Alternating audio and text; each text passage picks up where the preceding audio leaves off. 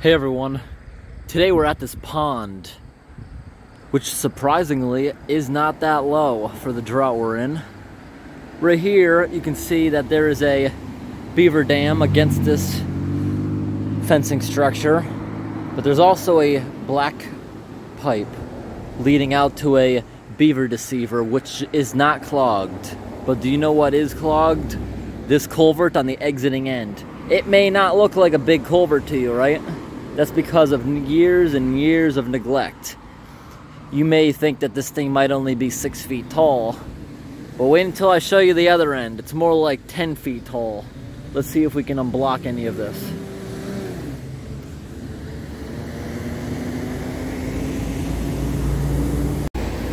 Alright everyone, let's see if there's anything we can do about this. First we gotta find a good way down. It's very hot out. We got a good bit of humidity. Actual temperature in the car is reading 101. And I know that's the real air temperature because I was just moving. It's not like I was idling where it would show fake readings. So here's what we have on the other side. It's a bit stinky down here. Got the big tall boots on. It looks like that may have been one of their old solutions. See that barrel with all the holes drilled through it? But it didn't work. So here's the other end of that culvert.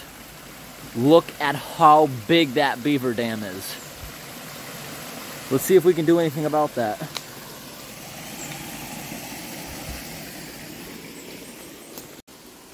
This literally smells like poop, the whole area.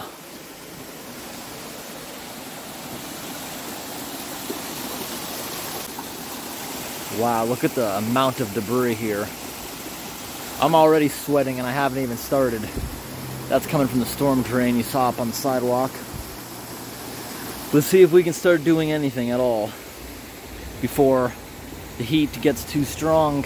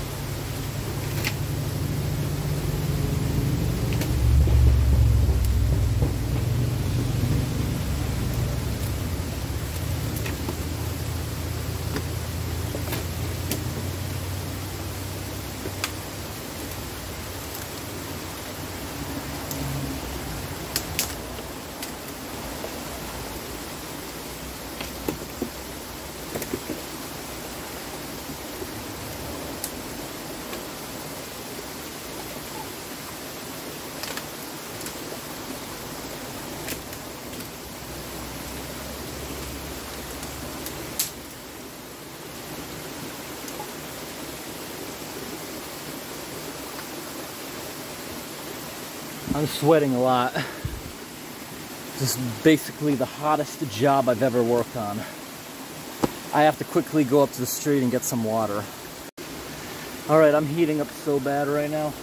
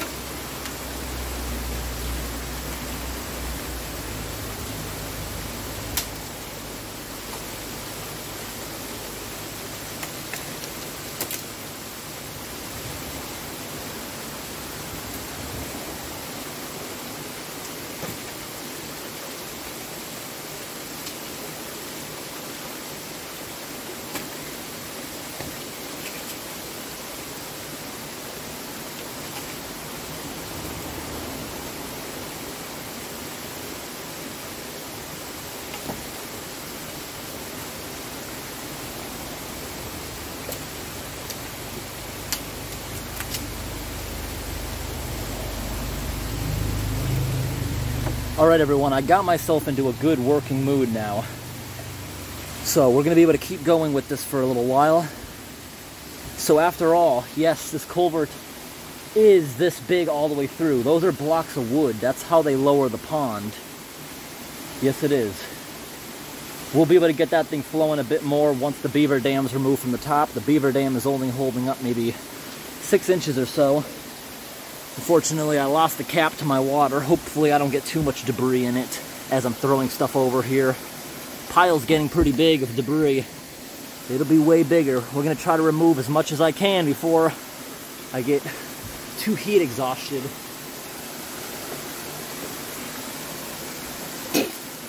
Got dirt in my mouth. I knew that was gonna happen.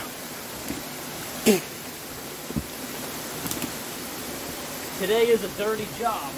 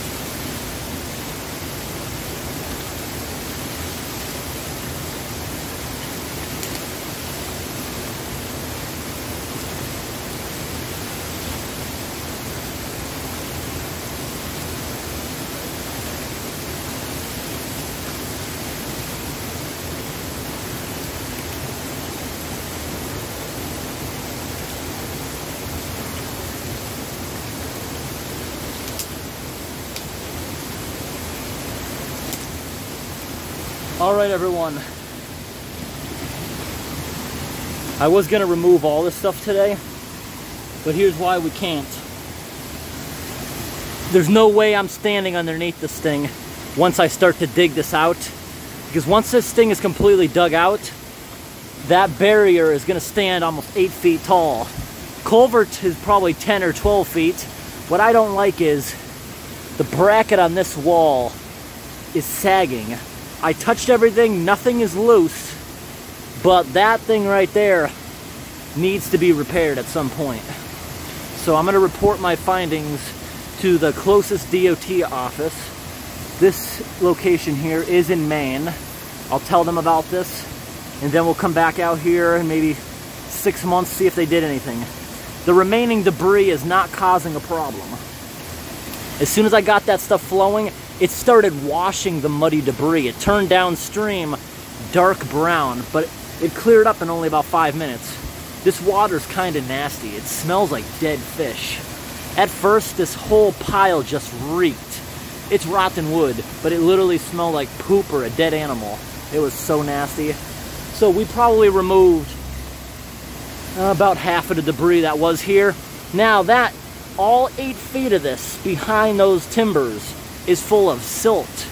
It's right up to the top. Let me go show you. Just took my gloves off. I am actually starting to get a headache, so it's a good thing I am stopping. Even though I got my second wind in there, yeah, this is how you get heat stroke. Once I got this thing flowing, there's like a nice fine mist. This actually made the area relatively cooler, or at least it feels a lot colder since I got the water flowing. But you see there's silt filled all the way up to the top. Now look at this side. It's not in great condition, but it's holding. This side is a little bit sagged. It's forward a few inches. This side's definitely an inch or two lower than that side. You can tell by the flowing of the water. Now when we go over to the other side of the road, I bet that beaver deceiver is gonna have a good amount of flow going through it. So think about that. This is a 10 or even more foot culvert, but look at that. It only has about 3 or 4 feet of clearance because it's been neglected so long. And up top, look at this. This is a good example. All the road salt coming off the road. Take a look how it just destroyed the concrete compared to here. Whoa. Road salt destroyed it.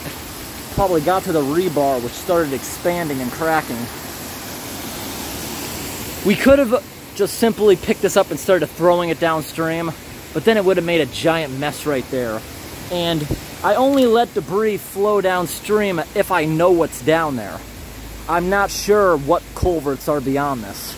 So, that being said, we're not going to let a bunch of junk flow because it might plug the next culvert during a storm and cause a major flood. You never let debris flow downstream unless you know what's there. Or you know that there is nothing there, I meant to say. So we got a giant pile of debris here. That's at least, what do you guys think? It's waterlogged, which means it's full of water, and if I threw it in, it would sink. It's not dry wood. Maybe a 1/4 ton. It's a lot of stuff there.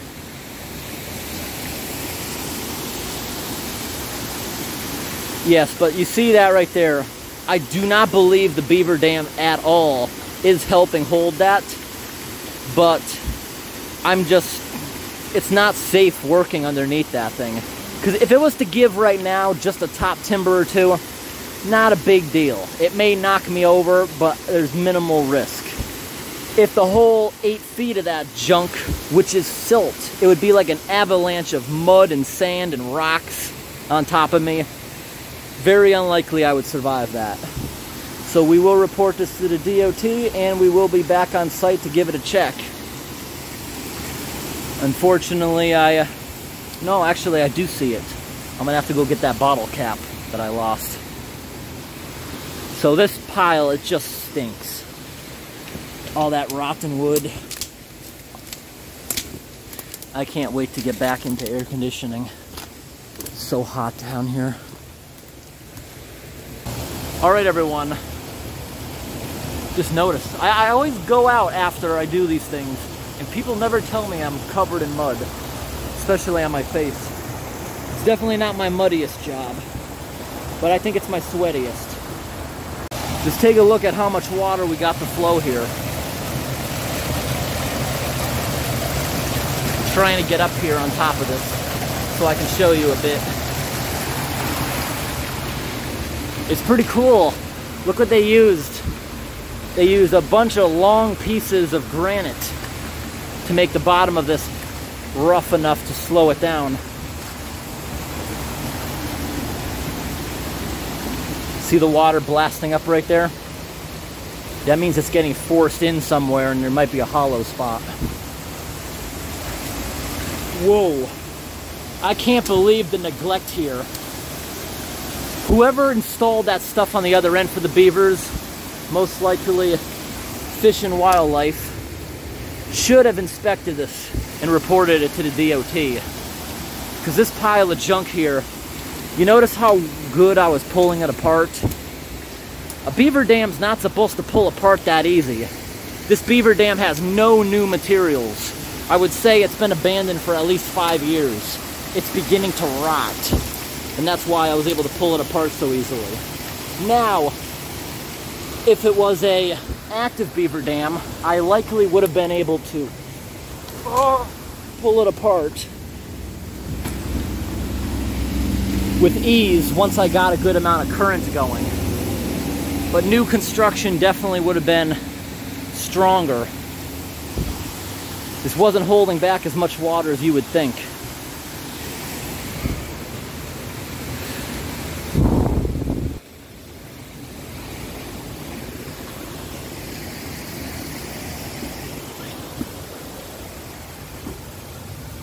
It's dangerously hot out.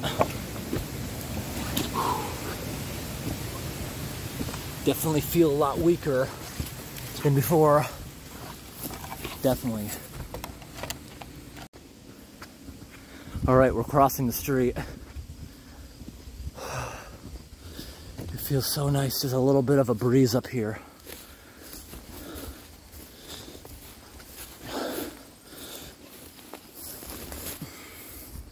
Yep, we definitely got flow here beginning. There's a little bit coming out of the beaver deceiver. And there's a bunch coming through this beaver dam. This beaver dam also looks like it has no maintenance at all. It looks abandoned. They must have trapped and relocated the beavers because this was such a problem. It wouldn't take them long to block this whole thing up and flood the road. And look at all this elevation right here. You'd have to climb maybe another 10, 12 feet before it would start crossing the road. And this road is not designed to be a dam. That could push out the entire thing or even cause an unseen sinkhole underneath of it washing out sediment under the road. I see a painted turtle over there sunning on that rock.